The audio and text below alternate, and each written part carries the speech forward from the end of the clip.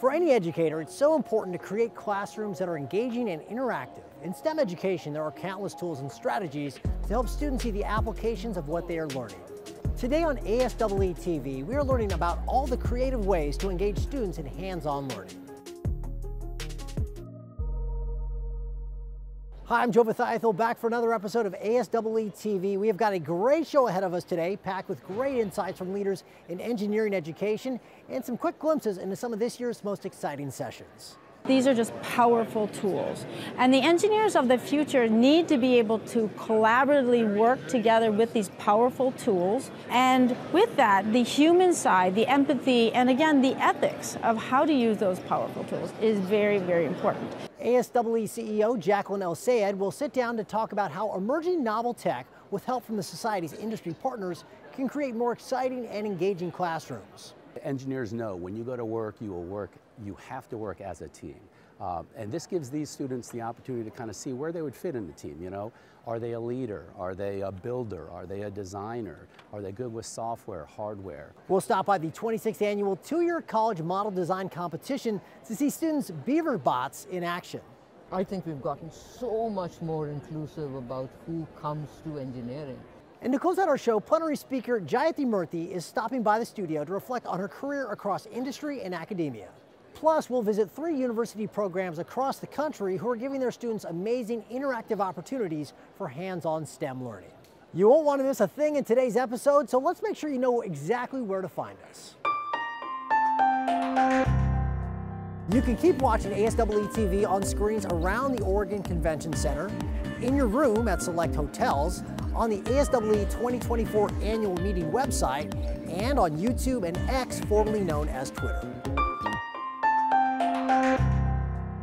First off today, we're taking an exclusive look into Carlotta Berry's session on flower bots. Let's see how she is giving educators the tools to teach robotics in an accessible and cost-effective manner.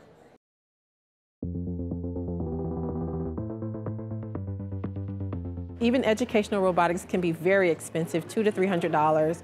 Robotics competitions can be in the thousands for kids to participate. So if you're from an under-resourced area, it's very difficult to get involved. And even if we get past the cost, sometimes there's a knowledge barrier. You just may not have teachers or adults in your area who know enough about electronics, mechanics, and software to be able to help you with robotics projects. I have created an open source robot that is mostly 3D printed, which means it's low cost. And because it's open source, that means it takes care of the access problem where anyone who can get to the internet and can get to YouTube can look at how to make their own robot, print it, and program it.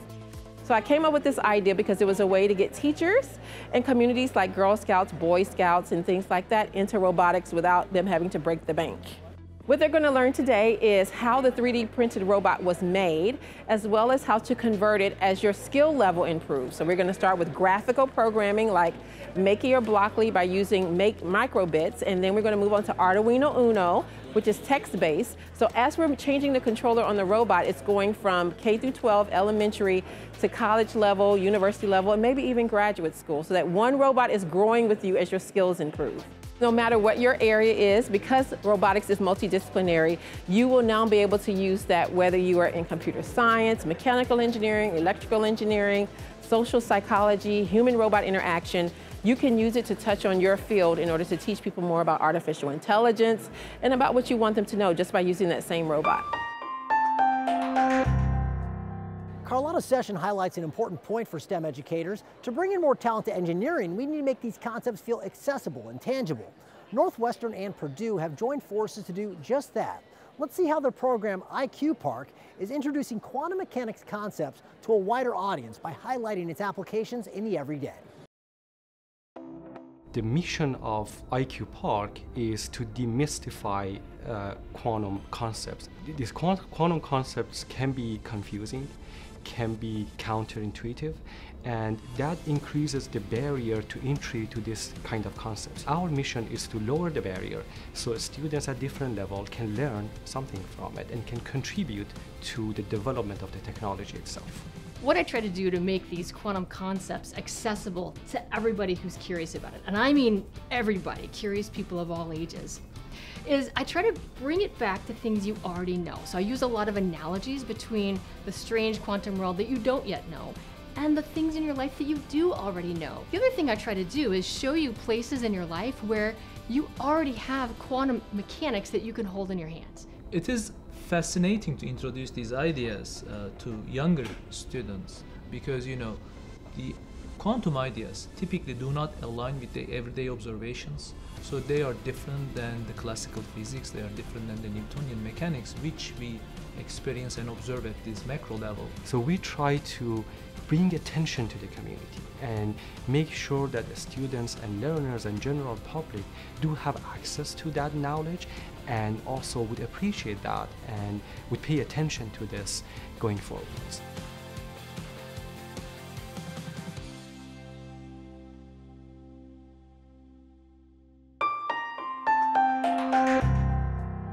Keeping pace with rapidly accelerating technology is a daunting task for educators to take on. But at the same time, when used effectively, technology can help demystify engineering and keep students at every level interested and engaged. So joining me now to discuss this is ASEE CEO Jacqueline El-Sayed. Thank you for joining us today. Thank you, my pleasure. So we've heard a lot in the last year about the growth of artificial intelligence in every industry and in education in particular.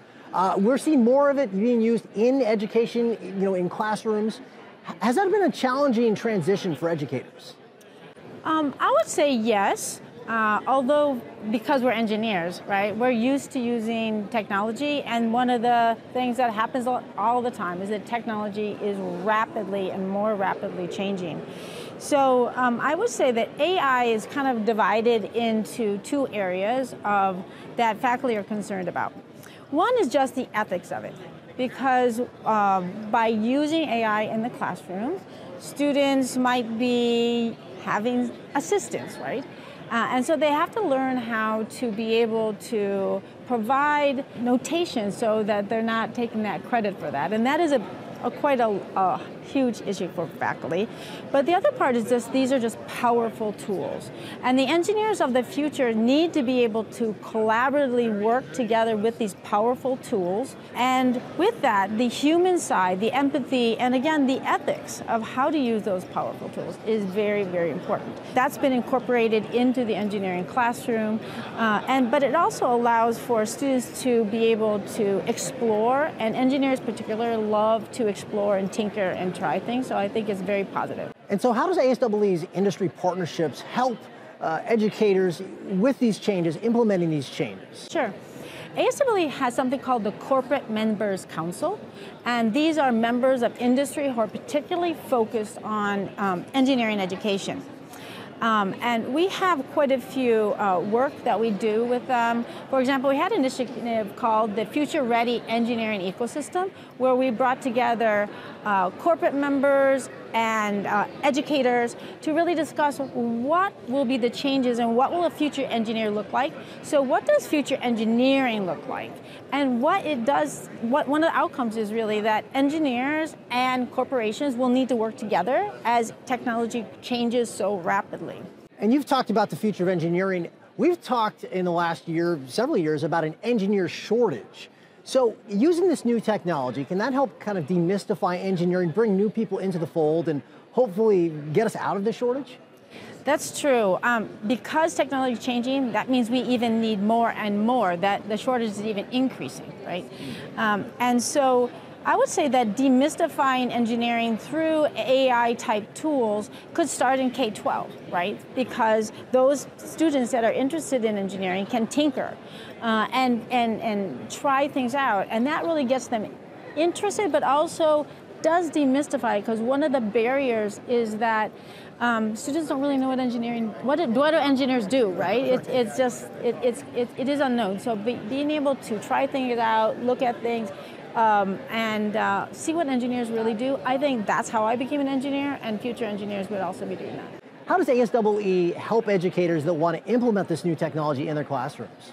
Well, what we really do here is, those are our members, right? K-12, higher ed, faculty and administrators, that is really what makes ASEE unique. And so we provide professional development. We have conferences like this. We have divisions, which are community practices, which the educators can discuss together. And that's really helps our faculty then try out new things, learn, and discuss things together. And so that is really what that community practice and the community that ASEE brings together is really what makes educators thrive. Well, it's a brave, exciting new world for all of us. Jacqueline, ASEE, thank you for your time. My pleasure. Creating engaging learning environments is key to getting students motivated about their studies. Let's head to Virginia Commonwealth University's College of Engineering. Their focus on experiential learning gives students the skills they need to jump into their careers. The objectives primarily are focused on preparing a workforce for the grand challenges of the 21st century. And in doing that, providing a unique, applied platform of experiential knowledge to the students so that they can contribute immediately to companies and other institutions. A lot of our students, they actually are able to get really well-paying internships, co-op positions, and so forth throughout the community.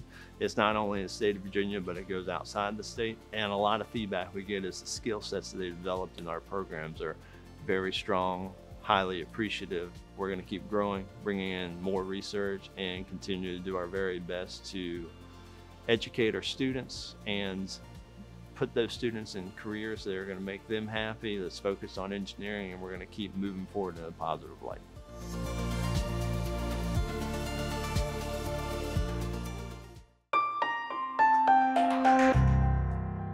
Access to quality information is absolutely vital to STEM research and education, and that just would not be possible without the help of our engineering libraries. Let's hear from Chelsea Leachman, who stopped by to tell us all about how the ASEE supports libraries, librarians, and the people who use their services. Yeah, libraries are integral to engineering education. We really work with faculty and students during, a lot of times, their design projects as far as understanding what information they need and then acquiring access to that information and then introducing them to lots of information sources, so beyond the journals and books, technical reports and standards that they need to complete their projects. As the information landscape is changing, our division really is trying to keep up with that. The librarians here really try to introduce other librarians to that concept and what's happening, new activities, new topics, and so it's really a place to learn and share from each other. And then a lot of times we end up working together across universities as well, so it's a great place to collaborate with colleagues. Librarians are partners with faculty, and that's why non-librarians would join, is that it's really a partnership between librarians and faculty. Without the faculty, we couldn't do what we do as well, so I think that's a great partnership as a whole conference. Thanks, Chelsea, for that insight on the important role of ASEE's Engineering Library Support Division.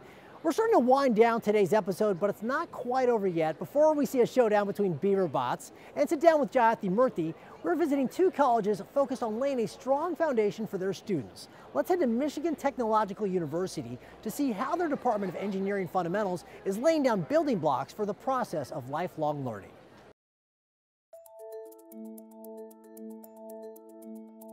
With the College of Engineering at Michigan Tech, one of the unique things that we do is we have a common first-year engineering program.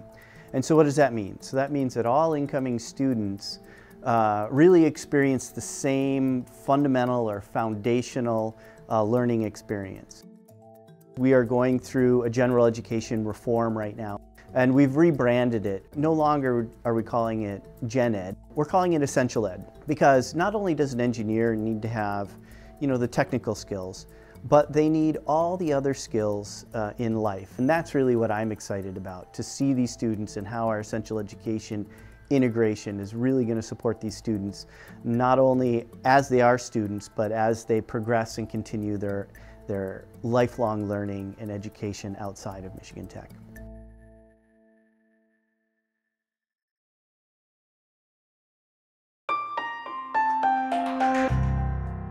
Next up, we have Clemson University's Department of Civil Engineering. They have modeled their undergraduate curriculum after the construction of an archway. Let's see how their focus in project-based learning is keeping their students engaged. The first blocks that you lay in an arch construction are called the springers, and these are the two first classes that the students will take in their sophomore year. And so we've been focusing on the engagement of students in class in a project-based learning environment where they are applying all of the professional skills and teamwork approaches to problems that they'll be using in industry. The second series of courses, kind of in the middle years of the program, are called studio courses. And in the studio courses, we are looking at kind of moving the student from the conceptual phase of a project into more of the preliminary design phase. And the last block to form the arch is going to be the keystone. This is the culminating design experience class. And through this class, they're going to formalize themselves as professional engineers. And it's going to give them that experience that is true to what they're going to see in the workforce.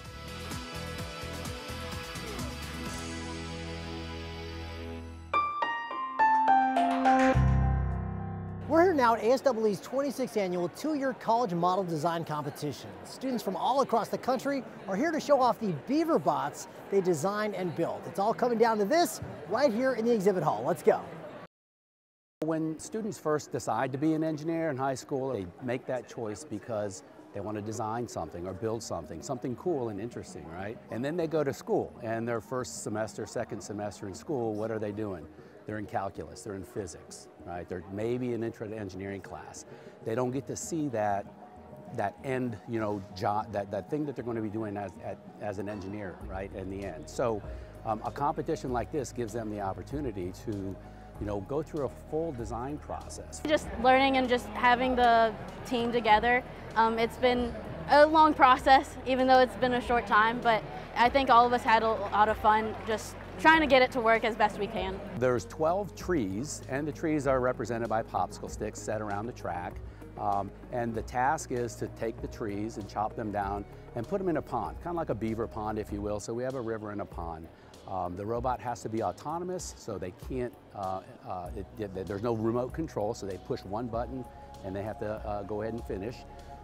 They get 120 seconds to complete the task, and there's various points that they can get along the way. So if they just knock the tree down but they don't pick it up and put it in the pond, they get points. If they push it into the river, they get points. To get the maximum points, they put the trees in the pond itself, so they'll get the most points there. Just focusing on actually starting to create it, we spent a very long time with ideas and trying to get things to go and actually start working, make a cohesive bot was our most challenging thing. Engineers know when you go to work, you have to work as a team.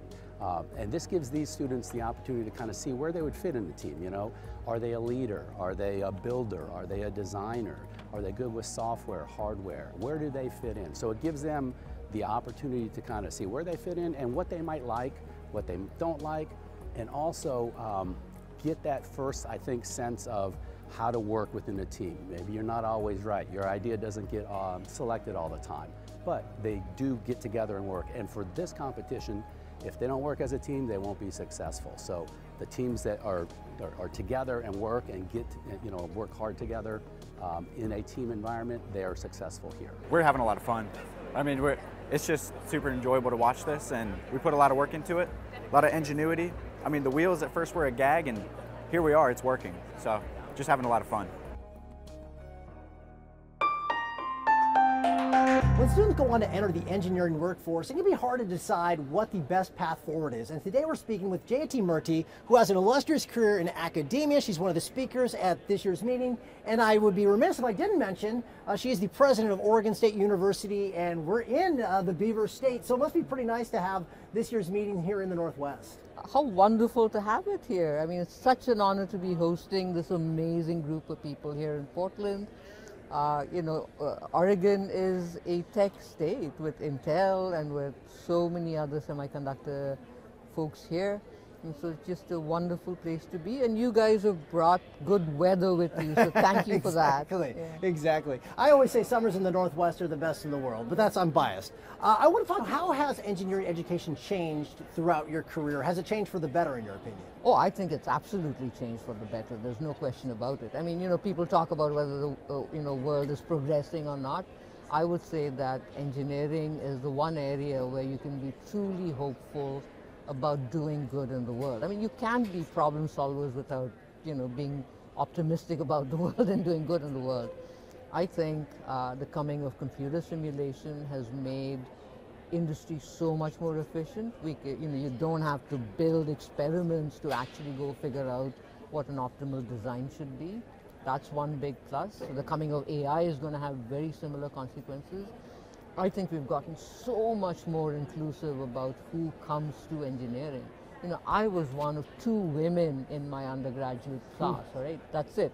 All areas combined, all engineering combined. Wow. There were 10 of us in the entire undergraduate program. You don't see that anymore.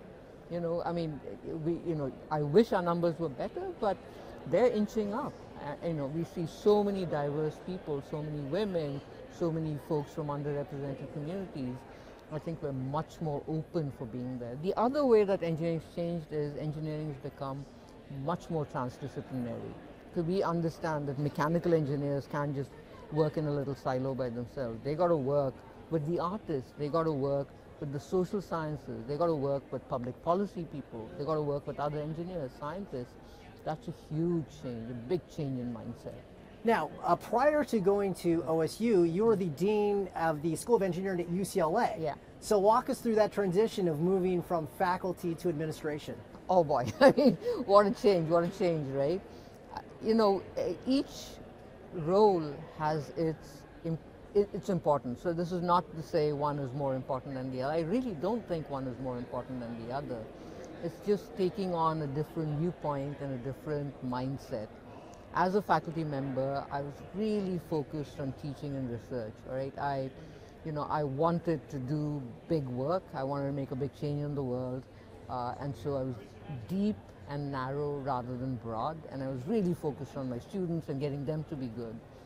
A dean role is broader. You got to think about engineering more broadly rather than just mechanical engineering or nanoscale heat transfer, whatever it is you're doing. And you have to think about affordability for students, access for students, the success of faculty. You've got, physical infrastructure. So your viewpoint becomes broader and broader and broader, but you become less deep as you go along, right? Yeah. Well, President Murthy, thank you so much for taking the time to speak with us today. Enjoy the rest of the meeting, and may I say, go Beavers. Yeah, go Beavers. You can say that, absolutely. And I can say that, go Beavs. Yeah. And just like that, we're closing out another great episode of ASEE TV. If you want to revisit any of our content from today or yesterday, you can keep watching ASEE TV on screens around the Oregon Convention Center, in your room at select hotels, on the ASEE 2024 annual meeting website, and on YouTube and X, formerly known as Twitter. We're back for one final episode tomorrow. Before everyone heads home, we'll explore some innovative strategies and ideas to take your classrooms to the next level. I'm Jayathi, and we'll see you then.